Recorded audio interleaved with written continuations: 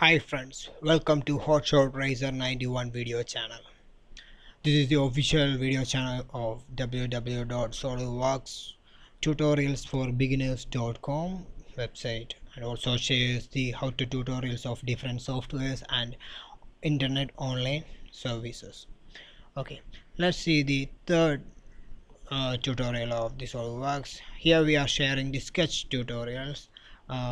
We divided into 4 to 5 videos for the sketch tutorial. In this tutorial we are going to see how to draw a line in the sketch. Okay, for that create a new part file. Here you can access from the standard toolbar or your file button new. For easiness, we can use the standard toolbar button. Click new, select part and click OK. Select a plane. Here we select the top plane and normalize to ours.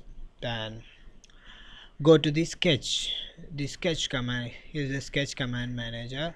You can, for drawing a line, you can select the line sketch line button here. There are two lines are there, line and center line. We will see the both line drawing of line and center line in this tutorial. Okay, you can also access from the line button from the tools menu and go to the sketch entities, and here is your line. Okay, let's select the line button, click on it, then we select the top plane and click your left mouse button or anywhere on the interface, and this is the first point. You can here this our pencil of the pencil, our mouse pointer is converted to a pencil pointer. Here we can see the distance from that point and also shows the uh, angle. It's now it's 0 degree. Okay,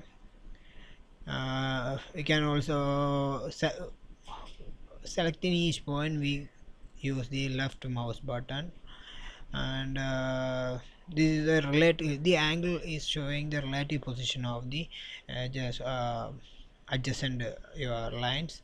Okay, this way you can complete the line drawing. Is a, for example, this is just a shape.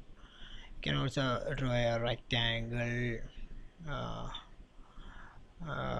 or your, okay, you can draw a parallel. The snapping tools are very much helpful for that. This way you can use the main line button. If you want to use the another second is the center line. You want to mark a center line on the drawing, just click on it. It will just show like our center line representation, like that. This is from this rectangle, not rectangle, this shapes center to center distance. Here shows we can show a center line marking using this, and this follows our graphics rules like marking of representation. Also you can use it as an axis in the your sketch, which is more helpful in the revolvers featuring option. Okay, this way you can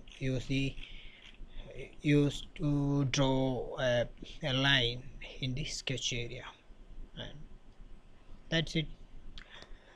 Next video we will see how to draw a rectangle, different types of rectangle in our sketch area, and feel free to comment and like us, and we need your honest opinions.